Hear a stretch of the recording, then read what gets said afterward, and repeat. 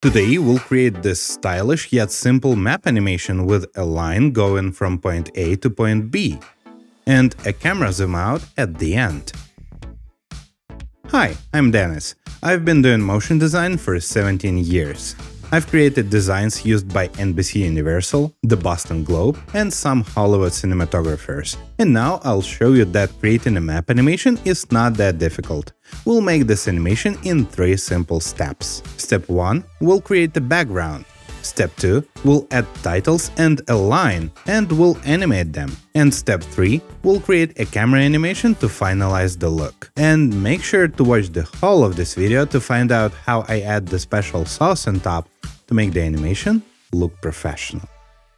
Step 1. The background. First, let's create the composition. It's 4K 24 FPS, or just select this preset. And it's 14 seconds long. Let's name it a simple map. Next, let's drop the map into our new composition. This is a London poverty map that was released by London School of Economics on Unsplash.com. And of course, you can use your own map. We are using this map as an example. Now let's make this map black and white. Go to Effects and Presets and type in Tint. Drop the tint effect over the map. We have desaturated the map and now we need to invert the colors. To invert the colors, press this Swap Colors button. And now all our whites are now black and all the black colors are now white. Next we'll go to the Effects and Presets panel once again and type in Curves. Drop this effect below the tint and pull this top right side down. We are making this map a little bit less bright. Also, we can drag the central part down a little bit. This will make our mid colors less bright. Step 2. Titles and a line. Once we have a map, let's add the titles. First, let's find the spot where we begin. It's gonna be somewhere here, right here. To add the title, select the Type tool and drag it over the preview window. Select the font Cormorant Infant Semi-Bold. You can find this font on Google Fonts, or you can use any other similar serif font. Set the text size to 140 pixels and stretch the text vertically by 108%. And now type in London Docks. Click right here to deselect the text layer. Drag it somewhere here. It will do for now. Then we'll add glow. Go to Effects and Presets and type in glow. Drag it over the title and now you can see a little bit of glow. Set the glow radius to 3 to make it spread a little bit less. Then select the glow, hit Ctrl D to duplicate it and set the glow radius to 20. This will make a tight core glow and the second layer of glow will spread it more to the outside. Now let's pick our final destination. Select the London Docks text, hit Ctrl D to duplicate it and place it somewhere where the animation will end. It's approximately right here. We don't need to be precise right now because we'll fix it later. And type in your title. For me it's called Depot. Let's define the start and ending points with the help of circles. So hit Q a few times until you see an ellipse tool right here. And then hold Ctrl-Alt-Shift or Command-Option-Shift, click and drag to create a circle. Let's remove the stroke from this circle, click here and set stroke options to none. The fill color is FF8C08. And let's rename our shape layer to Circle 1 and place it somewhere here. Select the Circle 1, hit S to open scale controls and create a keyframe by hitting this stopwatch right here. This will be the end of our animation. The circle will scale up to this size. Drag it to first second and now set the scale to 0. Now a circle has disappeared and if we drag the time indicator, we'll see that circle, well, grows, but in a weird way. This is happening because the anchor point is right here for this circle. To fix it, select this Pan Behind tool, click on this anchor point and drag it to the center. The spot will animate from the center, but it's not perfectly in center. You can try to align it manually, or you can use my free script and with a single click of a button, right here, don't forget to select the layer, you can place the anchor point in the very center of a spot or any other layer. You can find this free script on my Patreon page. Also, on my Patreon you will find the project file for this and all my other tutorials. Maps, timelines, investigation boards, text animations, you name it. It's all there. Check it out on patreon.com/DenisZhelin. And now let's also quickly reposition the anchor point for the London docks and coal depot.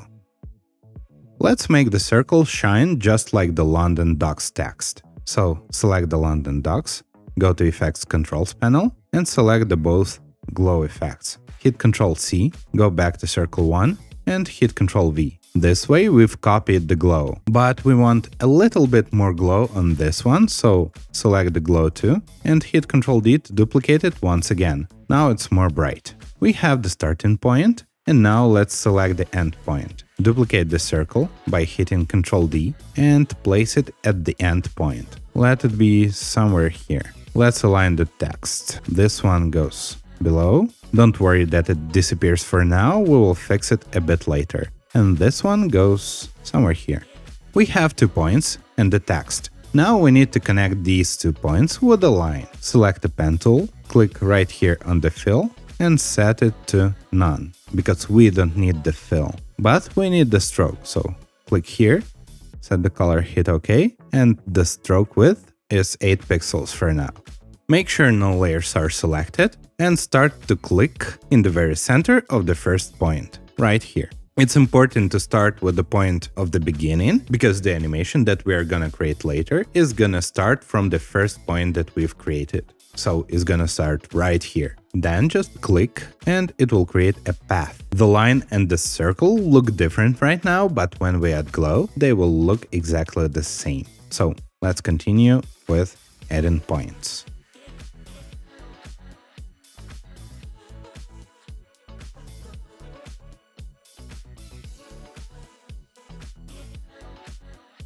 Let's move this circle too, right here, to the very end of this line. Now our line looks way too straight. If you don't need to mark the exact route, you can make it a little bit more interesting. With some interesting turns, it's gonna look a little bit better. To add the points to the existing line, you can hover over the line with the pen tool selected. You will see this plus and click. Now you've added the point to your line and you can drag it. Let's extend this part right here. Now our line looks a little bit more interesting. Let's rename the layer to line and copy the glow from the circle. It doesn't matter whether it's circle 1 or circle 2. Select all the glow effects, hit Ctrl+C to copy, select the line and hit Ctrl+V. Now drag the line below the circle 1 and circle 2. It looks way better now, eh? But I don't really like that this line ends not in the center of the circle, but somewhere at the end of the circle. Let's select the line, select the pen tool, and let's draw this line through the previous street.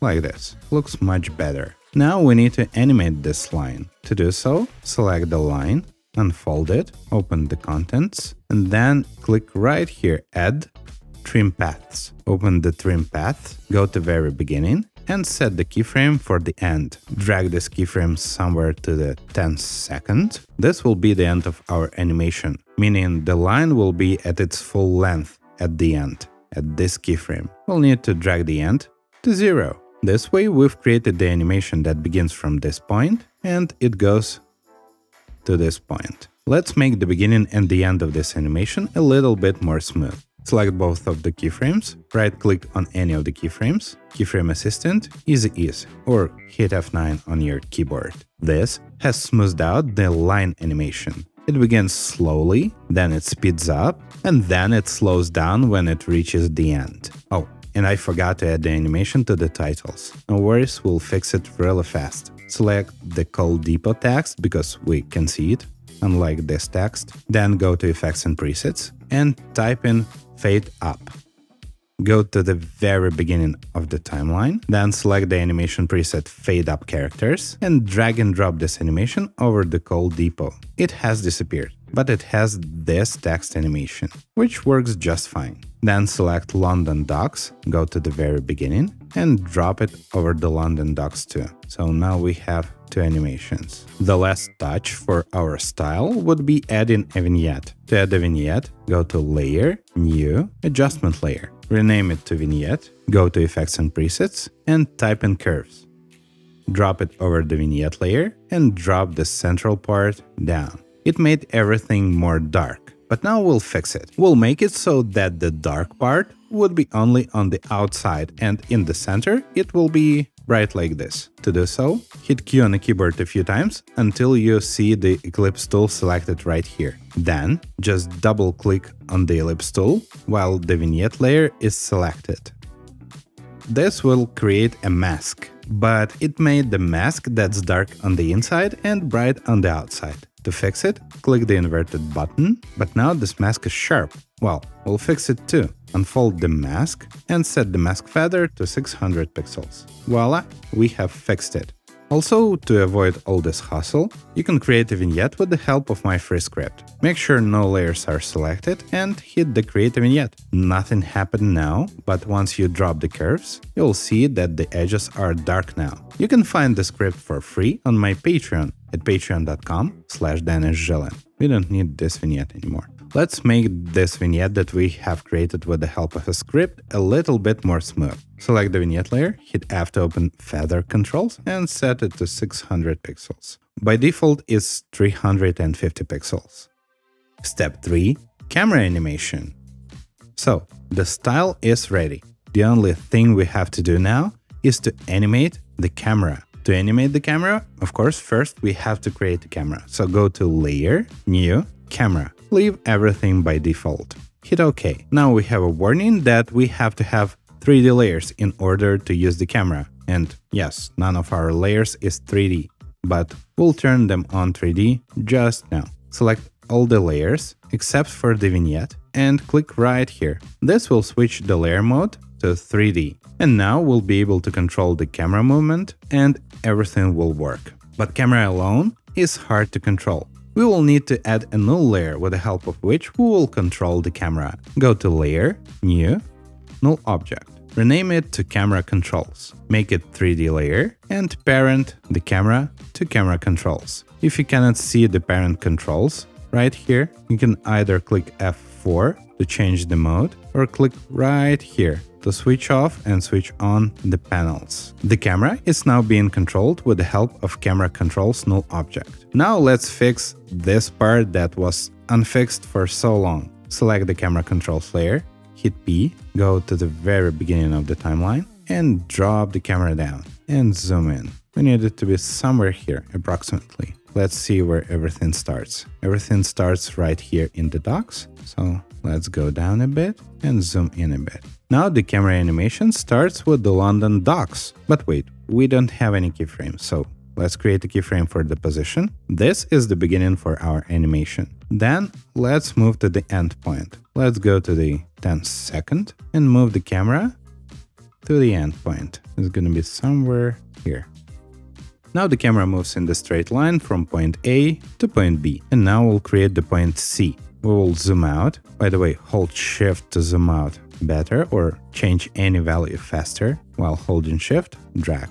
And it will change everything way faster. Let's zoom out somewhere here.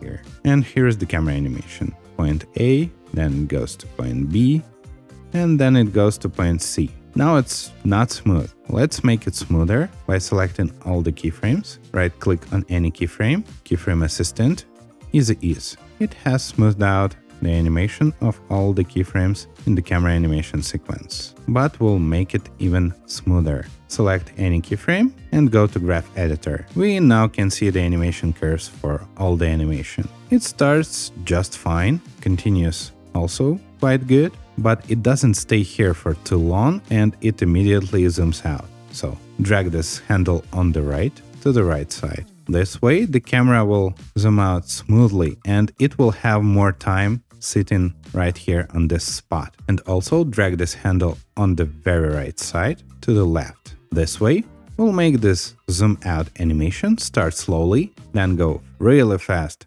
and then slow down slowly again. Part 4. The secret sauce. The animation looks really well, but it's a bit stuttery because it lacks motion blur.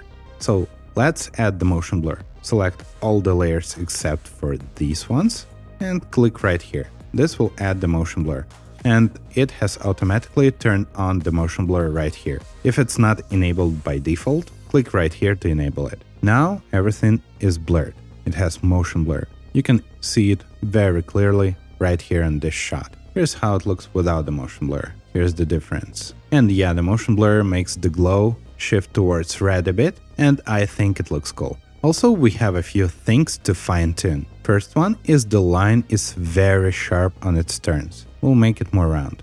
Unfold the line, go to Shape, Stroke, and set the line cap to round cap, and line join to round join. This has made our line more smooth and round on the edges. Next fix would be our Coal Depot. So it animates at the very same time as the London docks and this spot right here. So once the camera approaches it, we can see no animation at all. Let's set the time indicator to approximately 8 seconds and 15 frames. Select the Coal Depot and circle 2. Let's put them together right here. And drag the beginning of these two layers, or just click left square bracket and it will automatically set the beginning of the layer to your time indicator. Now it's invisible, but once we move the time indicator, you can see it's growing and the text is animating. You can see that the line is on top of this circle, circle 2. Let's move it above the line. Now the line is below the circle. And the second part is just specific for me, might be for you. The London docks title is really close to this edge. So let's move it somewhere here. Now it looks way more pleasant. And we can also shift the circle to somewhere here. And the line can also begin from here. Select the pen tool, delete the extra keyframes by selecting them and hitting the delete button, and drag it to the center. And also the background is black. Let's make it the color of the map. To do so, go to Layer, New, Solid, and in Color, click on the dropper and sample the color from here. Then drop it on the background. I can see the very last fix we can do right here is to start our camera a little bit lower, because we don't have enough time to read the London docks text. Select the camera controls, hit P to open the position controls, go to the very beginning, and drag the position somewhere here and a little bit lower.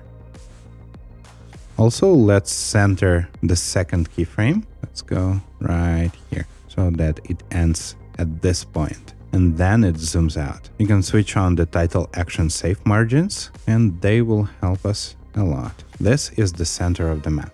Well, the center on the width.